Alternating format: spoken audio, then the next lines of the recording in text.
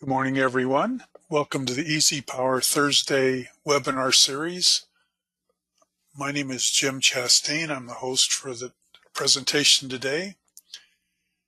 And as we are in the habit of doing before I introduce our guest speakers, we'd like to run a couple poll questions to get a little bit of a perspective on the audience. And this topic is particularly interesting, so I'm curious to see how people weigh in on the topic. So again, welcome to all. We will have a Q&A session at the end of the presentation, and you're welcome to submit questions through the question box as the presentation proceeds. So let's start with our poll question. What are some of the components used in a digital switchgear? Appreciate your feedback. There's no right or wrong. Well, there's obviously going to be a right answer, but there's no liability in issuing a wrong answer. And we'll give you a little bit of a heads up on how the material is going to be focused as we get into the presentation. Again, we appreciate your participation and your attendance today, and we do appreciate your support of the EasyPower webinar series. So it looks like we have a quorum, and it's not surprising that it's kind of everyone's treating this as a trick question. So here's how people have weighed in. Don't have a clue what's right or wrong, so we'll have to wait for the presentation. The second question is, what are the minimum requirements for protective equipment used in a fully digital switchgear? So it's getting a little bit trickier here, so we'll see if we're testing your mettle. We'd like to get a sampling of everyone attending, so don't be afraid to show your interest level. So close to a quorum, let's leave this another 5 seconds. Here's where folks have voted on this topic. So something tells me the trick question is carrying the day. And then the last question, what are the benefits of digital switchgear? Yeah, I'm thinking it's a safe vote. All right. Again, thank you for participating in the poll questions. Here's how folks have weighed in on this. Let's get on with the show. Our guest speakers today, both from ABB. Our first guest speaker has experience as a design engineer and lead electrical engineer on large projects in the oil and gas industry. Today, Dwaraka Padimiti is the Regional Business Development Manager for ABB based in Houston, Texas. And today he's joined by Xavier, the Global Product Manager for ABB. Dwaraka, you have the podium. Thank you, Jim. Can everyone see my screen? Looks pretty good. Okay, thank you. Thanks again, Jim, for the introduction. Good morning and good afternoon to everyone who have taken time out of their busy schedule to attend this presentation. As Jim mentioned, my name is Dwaraka Padimiti. I'm based in Houston, and Xavier is based in Washington. I'll start off talking about the digital switchgear and what constitutes a digital switchgear, and pass it over to Joe to talk about some of the key applications of protection and control using the digital switchgear. So before we dive in, a quick safety topic, distracted driving. This is one of my pet peeves. Social media, everything is a click or a swipe away, and statistics show that 80% of the people engage in smartphone activities while driving. So every time your phone rings or beeps, resist the urge in trying to attend to it, and both hands on the wheels while driving. So key learning objectives for today's presentation, what is a digital switchgear, and then talk about the selection of protection within the digital switchgear, and talk about some of the key applications. So here is a overarching definition of what constitutes a digital switchgear. So we call it as it's a regular traditional switchgear, but with some added features such as collecting the device status information, current and voltage measurements that are collected in a reliable fashion. When I say reliable, like using a redundant path of communication, and in addition to not just collecting the data, it also provides commands for protection of your equipment, right? So, and in addition, by adding condition monitoring and diagnostic information, that is available digitally also forms a digital switchgear, right? So based on the poll, I observed that not many of the uh, poll people have selected anything on the condition monitoring and diagnostics. When we say condition monitoring, like temperature monitoring, real-time temperature monitoring, or real-time partial discharge monitoring, also constitutes as an encompassing definition for a digital switchgear.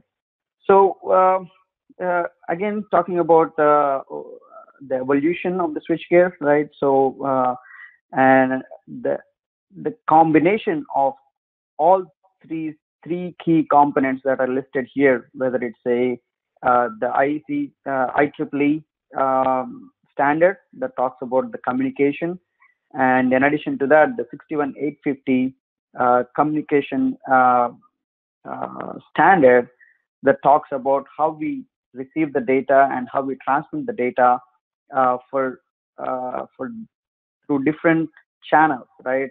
And depending upon the severity of the information that is being exchanged, and in combination with that, the use of current and voltage sensors and a relay that enabled to take those low energy analog inputs and reliably transfer that information over different communication channels within the switchgear. All these three key components combine together to form a digital switchgear. So one thing I wanted to highlight is the ABB's medium voltage digital switchgear has been UL certified for more than a year now. So in the IEC standard, 61850 standard, we have different subset of standards. So one of them is I 61850-9-2 that talks about the samples measured values, and this information is the analog data that we collect from the current and voltage sensors, which is the current and voltage data that is continuously sampled at a very high sampling rate of 200 to 250 microseconds per interval, right? So we get up to 70 to 80 sampling rates per one electrical cycle. So it is almost a continuous stream of data that we collect and send it over to the relay to perform its functions, right? So on the other hand, we have a goose communication protocol, which is 61850-8-1 that provides it's based on an event-driven data that is shared among all the peer relays, right? This can be used for both protection as well as for information exchange. And the interval varies anywhere, could vary from 1 millisecond all the way up to like 1 second. So there are different levels of digitalization, right? So when we are talking about the digital switchgear, one of the basic steps is to replace your traditional current and voltage transformers with your current and voltage sensors and the relay and digital relay that can take these inputs, right? So with that, we achieve some savings. And on top of it, if we add the goose communication, that further simplifies the low voltage wiring in your switchgear. And on top of it, if we are adding the merging units and providing a centralized production scheme that provides a much more flexibility in terms of protection and control of your digital switchgear, and then that sets up your switchgear for future expansion. So some of the key components that are highlighted here, so the current and voltage sensors that are shown here are located exactly in the same location as your traditional current transformers, and the voltage sensors can actually be included in your cable connection compartment and does not require a dedicated bus PT or a line PT compartment. So the current sensors, they work on a very simple and a really old, well-known principle called as the Rogowski coil sensor. and it talks about so it's a very basic principle where if you have a coil wound around a conductor, right? So the voltage that is developed across this coil is directly proportional to the rate of change of current going through the current carrying conductor, right? So based on this equation, the output voltage, when we integrate it over a period of time within the relay, we get the actual current going through the conductor. So there are many advantages of using a current sensor, and one of them being the current sensor does not saturate for anywhere from 0 to 4,000 amps, which is the operating range for a medium voltage switchgear, right? And also the output on the sensor is about 180 millivolts, right? So it's a very low energy analog output, which virtually eliminates the open CT hazard that is very synonymous with a traditional iron core transformer. So as you can see here, the output on the current sensor is linear, and so there is no knee curve, or there is no saturation on your current sensor, which is not the case with your traditional current transformer. So here are some of the pictures that depicting the location of the current sensors in a medium voltage switchgear, and it shows the current sensor right through your primary bushings, and the green cable is the low energy Ethernet cable that gets connected on the back of your relay. The voltage sensor works on the principle of a simple residual voltage divider principle, and the voltage that is measured across a small resistor has a transformation ratio of about 10,000 to 1, right? So if you have a line to neutral voltage of 10 kV on the system, the output voltage that is measured on the residual on the voltage sensor is about 1 volt, right? So again, you do not have the issues that are traditionally seen in a voltage transformer, like the ferro resonance. We don't, and also you do not require a dedicated bus PT or a line PT compartment. And here are another couple of examples of a voltage sensor that is installed directly in the cable connection compartment of your digital switchgear. And here is a quick setup that is very similar to your traditional medium voltage switchgear, right? So just like your traditional switchgear, we have developed a digital FT switch that can be used to do any kind of primary and secondary injection testing during the maintenance period of your medium voltage switchgear. And here is a very simple overlay of how we perform that the testing and how the connections are made inside your switchgear for each phase, right? So you have a dedicated relay that takes this low energy analog inputs, and then the current and voltage sensors for each phase are connected through an adapter, and it goes through the digital FT switch, and then gets connected to your backup relay for each of the phases. At this point, I'll pass it on to Xavier for talking about the production and applications. Thank you, Jim, and thank you, Dwaraka. Again, good morning or good afternoon to everyone, and thanks for joining the presentation today. So I'm going to continue the talk where Dwaraka left, and dive into the selection of protective relays in digital switchgear, and go after that with the applications.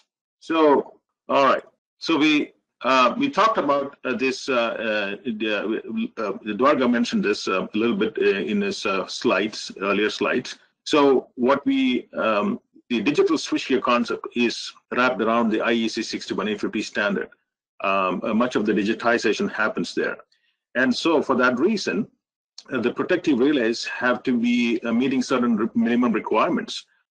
So these are some of the minimum requirements, like the 61850 edition 2 is the latest one, and then there's 2.1 which is now come out recently, but the much used standard is edition 2, and then it should support 61850 8-1 standard, which is called as the station bus standard, and which supports the vertical communication of the devices, the IEDs with the SCADA system, for example, in HMI, and so on. And then we have the other part, which is the horizontal communication, which is called as GOOS communication. If you are not familiar with GOOS, it stands for Generic Object-Oriented Station Event. So that is a way we exchange information between the devices. And that's the way we eliminate copper wiring within the panel, within the gear. And then it should support the 9-2 LE process bus or sample value standard. And Dwaraka mentioned this, and that's the way we exchange the analog measurements, the current and voltage measurement between the devices. And one other important thing is that when we use sample values, especially the precision time synchronization is very essential. And the standard which supports that is IEEE 1588 precision time protocol. And that needs to be supported. And last but not the least, the digital switchgear relay should be able to support low energy analog input. That's the output of a current and voltage sensor, as mentioned by Dwaraka. Okay, so just want to give an idea how things are tied together within a gear before we look at the application. So this is how it is set up in an architecture standpoint. So you see here the current sensor. This is the symbol for the current sensor, right? We are familiar with the traditional CT and the PT symbols, but in the one line with the current sensor, this will be the symbol. And the current sensor and the voltage sensor are used here. And this is a main type of arrangement, what you're seeing here. So we have a main one, tie, breaker, and a main 2. Now, what we have here is, on the main, we have a current sensor and a voltage sensor, right? And that is directly connected to the relay, which is sitting on the main panel. And for the feeder, on this bus section here, we have a voltage sensor to measure the bus voltage. And for the respective feeders, we have its own current sensors. So they measure its current sensor, the current for the respective feeder, and that gets directly into the relay here. For this relay, we have a voltage sensor connected to here as well. Now, how do we transfer the information from this relay to this relay? Because we are not having voltage connection here, right? As you can see. So the way we do that is via the sample values. So we have the sample values sending out into the communication bus, which is the process bus, and then that gets connected. That gets transferred over to the other relays which are requiring that voltage information for measurements, for protection, and so on, for metering purpose and so on. So everything can be done. So let me just change my pointer here. So from here to here, that's how it gets transferred. Now, if you look at the other side of the bus, so we have the tie feeder here, or the tie breaker, which has its own current sensor, and we have a bus voltage sensor for the bus section 2. Now, the current sensor is connected to its relay on that the tie relay, and the voltage is connected over there as well. Now, for the other relays on this bus, we don't have a connection for the voltage sensor directly, as you can see. Now, how the information flow happens is that from this relay, the voltage information on this bus section can be shared via sample values. It goes to all the relays connected to that bus. So that is a pretty neat architecture here. Now, the other important thing is when we talk about a main arrangement, in many cases, we would need a sync check function, because before we close the bus, especially if you're doing it's a close transition, for example, you want to make sure that the voltages are in sync before we do that. So here, this tie relay has voltage information from this bus section 2 here, but it can obtain the voltage from the other side via sample value as well. And then the sync check function happens within the tie relay, and then it takes a decision whether to close the breaker at that point or not. And similarly, on the main, if the main feeder requires a sync check function also, it has its own the line voltage coming over directly, but the bus voltage can be taken over from via sample value. So we are doing a lot using communication. So what is important is to have a very robust communication network, and this becomes a very important part of the digital switchgear. So from the so to make it robust, the standard supports redundant solutions, redundant communication networks. So there are two popular ones. One is called as HSR, and the other one is called as PRP. So what we see here is a PRP network. PRP stands for Parallel Redundancy Protocol, and each IED, each relay has 2 ports, and each port is connected to 2 different networks, as you can see here. So a LAN A and a LAN B connection. So they have 2 different managed Ethernet switches and totally independent 2 different networks. But the data is sent out from the IED is the same on LAN A and LAN B. So that means the entire thing is duplicated. So LAN A and LAN B are completely active all the time. So if at all something happens to the LAN A, network A, the data is available on network B, and the process continues. There, the protection continues without any failover time. And here on the right side is the HSR network, which is a high availability seamless redundancy protocol. That is what HSR stands for. And here, this is a ring topology where every IED is connected via 2 ports again, and the ring is formed. And in this topology, the IED sends out the same information in 2 different directions. So direction here and this way as well. So it has to hop over for different IEDs to complete the ring. And so here the information goes from both direction, and if at all there is a breakage happening at some point, a communication breakage happen, the information reaches the other end via the other side, to the other side of the ring. So again, here is a 0 fail-safe time for this HSR topology as well. And as you can think that the ring topology has a limitation with the number of IEDs connected, because you don't want to add too much latency for the network information. But whereas PRP has no such limitations. Okay, now we go into the protection part. So so for those of us who work in the protection field, we know that there are primarily 6 categories of protection zones. There is a generator and the generator transformer unit protection zone, which is typically covered by its own relays. And there is a transformer in the power system, which we protect by its own relay. And then we need to also protect the bus. The bus could be the high voltage bus or the medium voltage bus or the low voltage bus. We need to protect that bus part of the power system.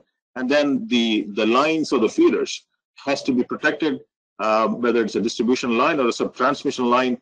And then the equipment has to be protected also, whether it's a motor, which is the load connected, or a static load like a capacitor bank, or any other type of static load. And then, of course, it's capacitor or reactor banks. So those are the equipments typically seen in a power system, and all these elements have to be protected. In some cases, we might have to do an overlapping of the protection zones, because that becomes a part of the protection coordination. But the bottom line is we need to be protecting every part of the power system, and that is the primary role of a protective relay. Now, the different products which you're going to use in the digital switchgear, I just wanted to highlight that before we look at a typical one-line diagram, an example. So the Reliant 615 series, one of the most popular series of relays from ABB, and these 615 series relays are application-specific IEDs, so which means we have one device designed for feeder protection, the other 615 relay like RET 615 for a transformer protection. There is one device dedicated for motor protection application, another one for generator protection, and then line differential protection, and so on. And 615 series relays are characterized by their compactness. This is probably one of the compact relays in the market with so much of functions and features built in, and its withdrawable plug-in design is a very popular feature as well. Then the other type of relay which we use in a digital switchgear is REX 640. We call it as all-in-one protection. Why? We say that because unlike the 615 series, 640 is a standardized hardware and with a modularized software, which means the hardware remains the same whether we use it as a transformer protection or a feeder protection or a generator protection or a busbar protection, and so on. What changes is the software application which we load on these in this hardware. So it is a very modular concept, both on the hardware and the software, and it always comes with a base package, and then any of these application packages can be loaded onto this REX 640 relay. So it's a type of universal relay. We call it as all-in-one protection, applied both in the utility and industrial applications. So this is how the modularized software packages are organized. As I mentioned, there's a base functionality, and then on top of that, we can add any of these protection functions, one or more, like a power transformer protection or a machine protection, that is a generator protection or a motor protection, and then we have many other application packages, including busbar protection, arc flash protection, and so on. Then the other piece of equipment which we can use to digitize the switchgear is something called as SSC600, which stands for Smart Substation Control and Protection Device, which is a centralized protection and control device, as you can see here. So this guy will be sitting on the top, and then it can protect and control the entire switchgear, up to 20 feeders at the moment, 2 feeders or transformer, whichever it is. So here, as I mentioned, it incorporates the centralized protection philosophy and completely based on 61850. And the software protection functions which run on this device is also based on the Reliant technology, which has been a proven protection technology worldwide, and it's flexible to adapt and modify for the changing network requirements. And the other benefit is to be the visibility to view and monitor process at the substation level. So, for example, here is the digital fault recording from the centralized device, and then you can see all the 20 feeders at one place. And then it is a very robust industrial computer technology with high performance computing and reliable operation, which means no moving parts and with a redundant power supply. Okay, so here again, the software is organized in different applications packages. There is a base functionality, protection functionality. On top of that, we can add power transformer, machine protection, power quality measurements, interconnection protection, and busbar protection, including arc flash detection. Okay, now we are getting into the application. So how will we tie these together, and how we can convert a traditional switchgear into a digital switchgear? So we will look at the step-by-step design process, how we can do that. So we look at 2 examples. Example 1 is a typical one line with a transformer, bus, feeder, motor, line differential, and generator protection. And example 2 is with a typical one line with a double-ended substation, which is a like main tie main arrangement with feeder, line differential, small motor, and automatic bus transfer scheme. So this is a typical one line, this is a traditional switchgear. So if you make a traditional switchgear, this is how we will do it. So we have relays for different parts of the system, as we talked earlier. For example, this is a transformer. The main has a transformer here, incoming transformer. So it needs a transformer protection with all the overcurrent ground fault protection for both on the high side of the transformer and the low side of the transformer. And of course, for large power transformers, we use a differential protection. So transformer differential protection 87T. And these relays are capable of doing arc flash detection as well. So we can position these sensors within this gear and then incorporate arc flash detection. And same way, we do have dedicated devices, REM615 for motor protection with all its motor-related application. And then for the small motor, there's a large motor here, which will need a differential protection, for example, that we can do that again with an REM615. We have, this is another feeder with a long feeder, which may be going into another substation, maybe within the facility. So which will need, apart from the overcurrent ground fault protection, we will have to use an 87L, a line differential protection. So we can use an RED615 for that. And for a short feeder, regular feeder protection, we can use an REF615 with the overcurrent ground fault. And then if you need a reclosing for some reason, we can have a 79 function in that, and then directional functions if needed, and so on. And then for the generator, we can use an REG615 with the similar functions, all the protections dedicated to a generator protection. And then we need to protect the bus as well. So for bus protection, what is traditionally used is a high impedance scheme where we have a dedicated relay for doing looking at the bus faults. So what is required for a high impedance scheme is dedicated CTs from all the associated feeders. So we have a dedicated CT from the main and also from all the feeders, outgoing feeders. Then we summate that and then use that summated input to bring the differential current into the bus protection relay. And this relay will take care of the bus application. But now this is a very proven scheme, but this is traditionally that's how it's been done. But the downside of that is that we need to deal with designing the scheme is a little laborious and requires a lot of attention and care because of the saturation issues which will happen within the gear and within the power system. Now, with digital technology, we can avoid that bus protection relay. So you can see here, we can avoid the bus protection relay and then use a zone selective interlocking scheme, for example, to take care of the bus faults, so that we can avoid the dedicated relay and also the dedicated CTs, which we traditionally use. And with this technology, we can, with the zone selective interlocking, we can have a coordination between the main relay and the outgoing relays, so that a fault on the bus is cleared as fast as possible. Now, let us see how we convert the traditional scheme into a digital scheme.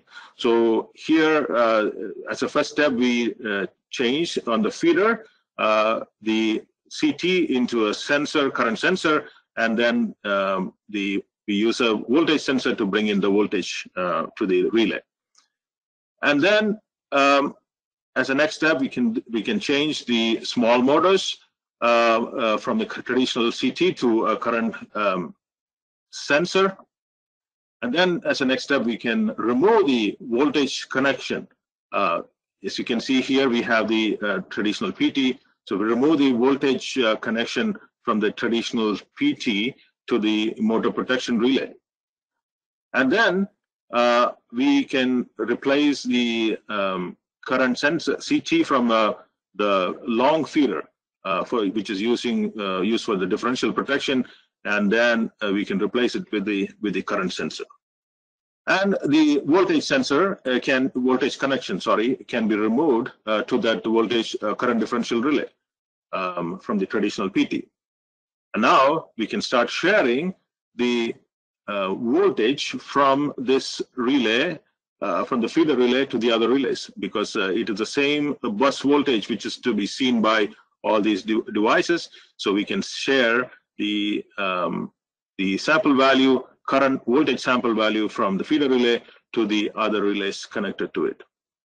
And if you want to go next step, we can use the REX640, which is a universal relay, which I mentioned earlier, for large motor, transformer, and generator protection. So, as I mentioned earlier, all these large devices will need a differential protection for the motor differential, transformer differential, and generator differential. So we can have the sensors for measuring the current from one side of the device, as you can see here. And in differential scheme, we need the current input from both sides, right? And that's how we design the differential protection scheme.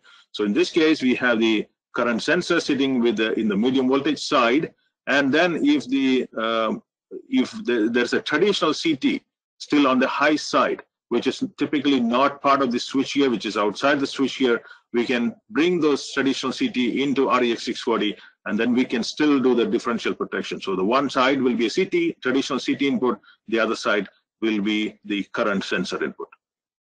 So the same way, the same thing applies for the large motor and a large generator. If you can choose to convert this to the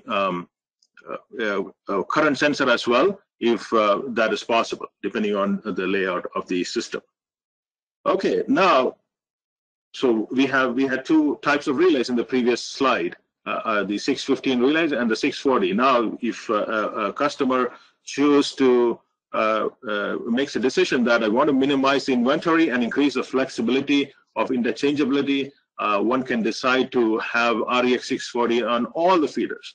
Not only on the large equipment like large motor, large generator, but all the other feeders can also utilize REX640, and that become a uniform hardware across the board.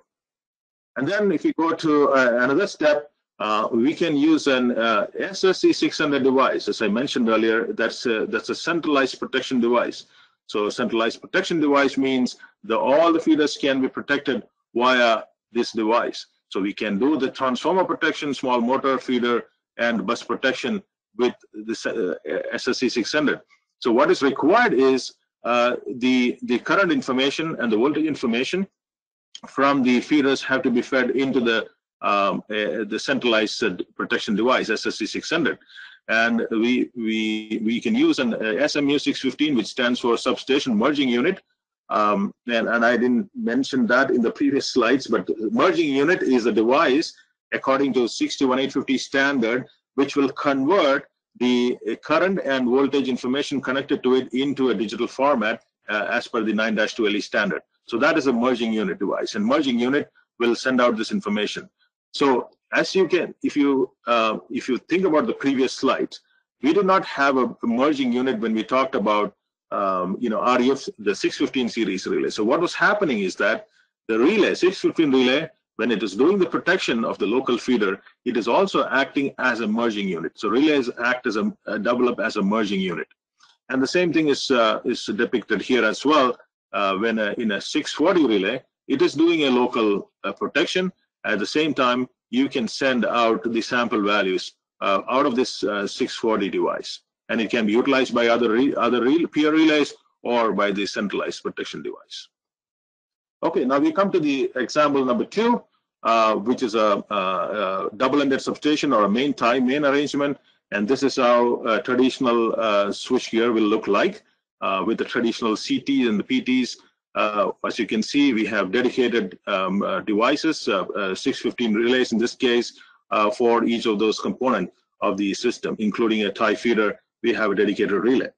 Now, here, one thing to note that in a digital switchgear, in a digital environment, we can we can have the ATS or the bus transfer scheme programmed within the relay itself. So 615 relays have the capability to do the logic scheme within the relay. So with that, we don't need any additional logic controllers to handle the logics for the bus transfer scheme. So these devices, the main relays from main 1 and main 2, and the tie relays will be talking to each other via goose messaging and of course sample values, and then they can run the bus transfer scheme without any additional hardware.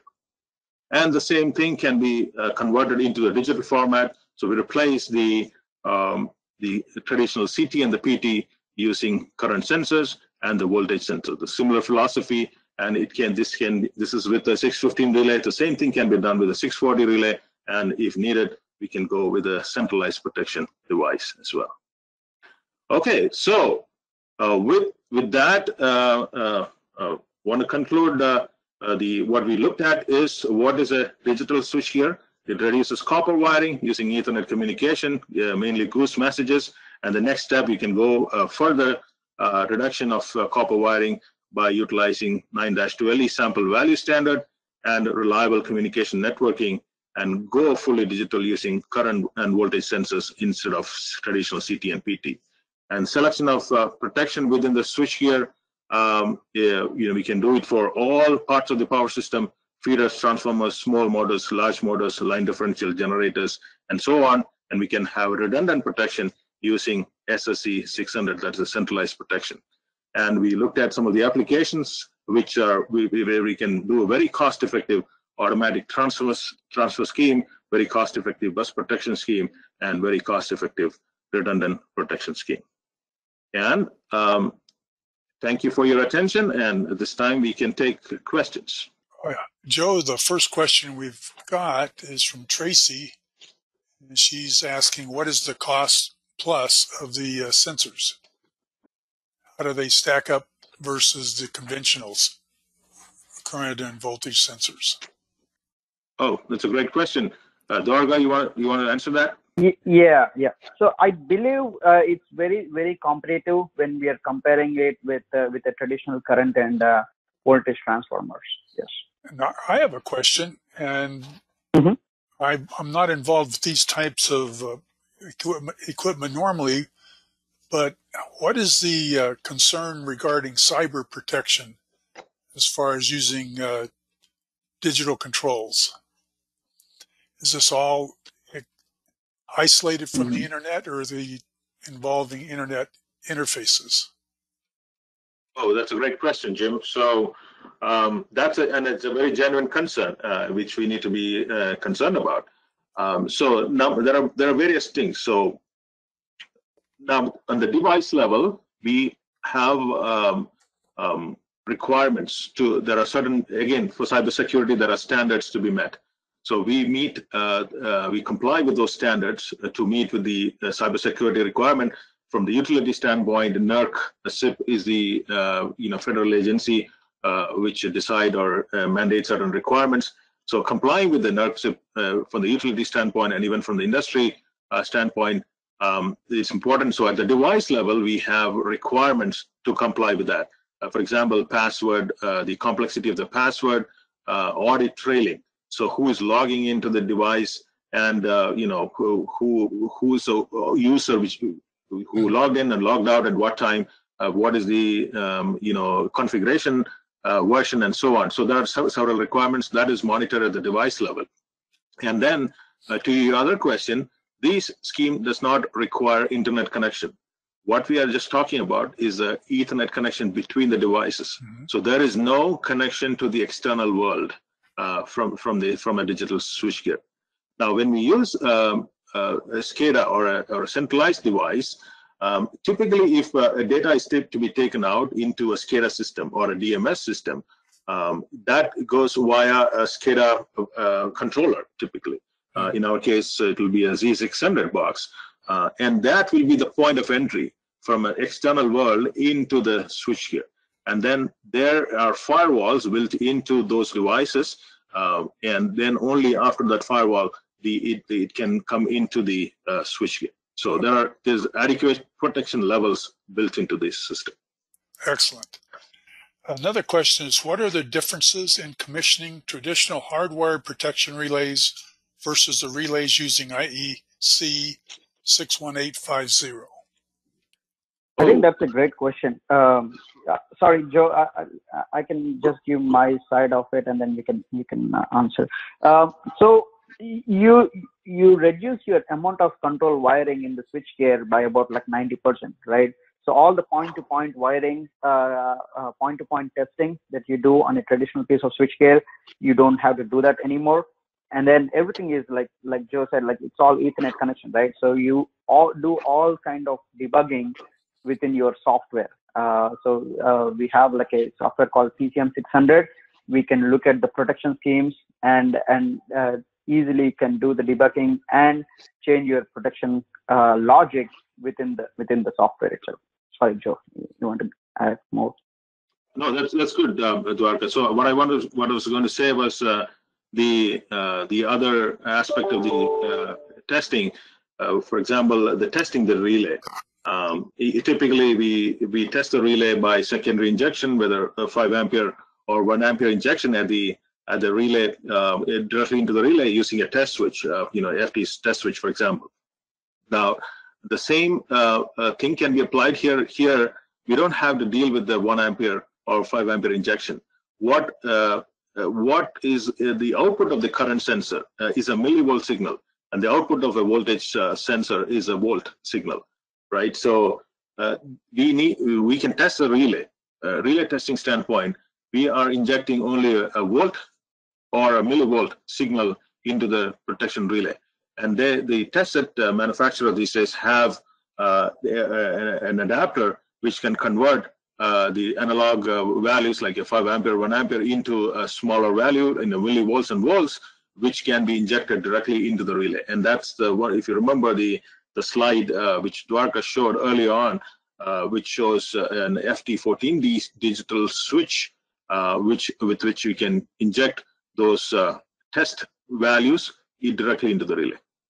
So from the testing standpoint, it's much safer because we are not dealing with higher voltages and currents, but we can do the same way as we do the testing of other traditional connection relays. Next question says, have you implemented the digital PNC on a retrofit project?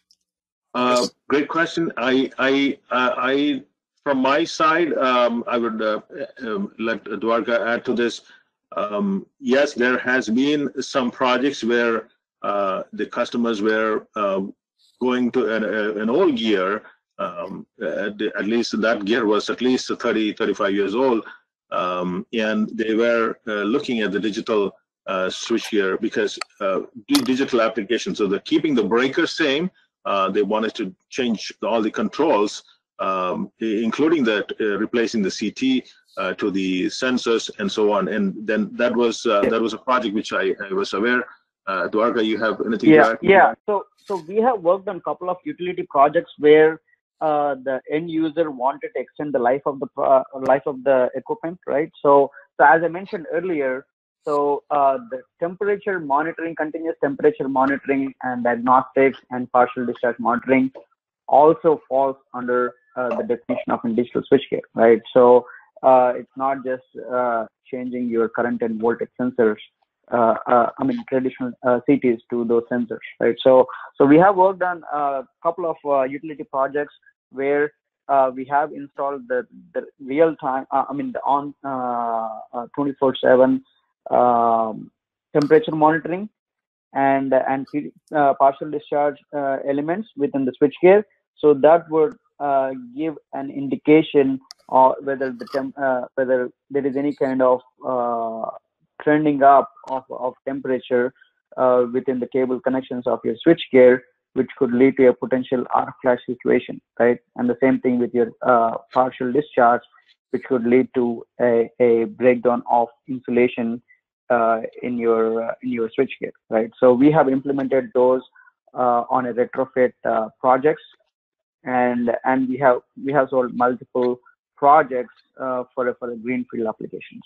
The next question, I think, is an extension on that topic, and The question is, can these relays integrate other types of switchgear protection sensors, such as light and pressure sensors? Joe, you have any feedback on that? No, I think this falls in line with the partial discharge monitoring and the temperature monitoring. So what I can say is that yes, it is possible. I don't know whether we have done it, Dwaraka, if you can chime in on that. But if it is in open protocol where these signals are communicated and it can be tied into the network, then I think there's a possibility to do that. But I'm not too sure whether that was done in any of our projects. Yeah, Jim, when we get all the questions, like we'll touch base with the factory and get some feedback that you can send it out to all the attendants. Okay. The last question that we have time for is the traditional bus differential protection not possible with the digital switchgear? Is zone selective interlocking the only option? Yeah, great question. So the traditional high impedance scheme. So there are various ways of doing bus protection, right? We can do high impedance scheme. We can do the low impedance scheme. So and zone selective is another alternative. So high impedance scheme, as I mentioned, requires a dedicated set of CTs and a dedicated relay.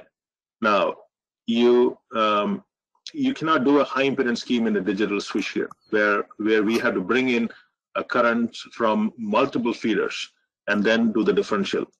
But we can do a low impedance scheme using in a digital switchgear, and that will be done via SSC 600, where we bring the current information from all the feeders, the main and all the outgoing feeders, into the SSC 600 via sample values, and then we can run a low impedance bus differential scheme within SSC 600. Excellent. Well, gentlemen, I think we have not been able to get to the whole list of questions. Anything that we weren't able to cover, we will follow up with emails. I do appreciate your contribution today. It was a great presentation, and we look forward to having you back again in the future. Thank you very much. So long. Thank you, Jim. Yeah. Thank you.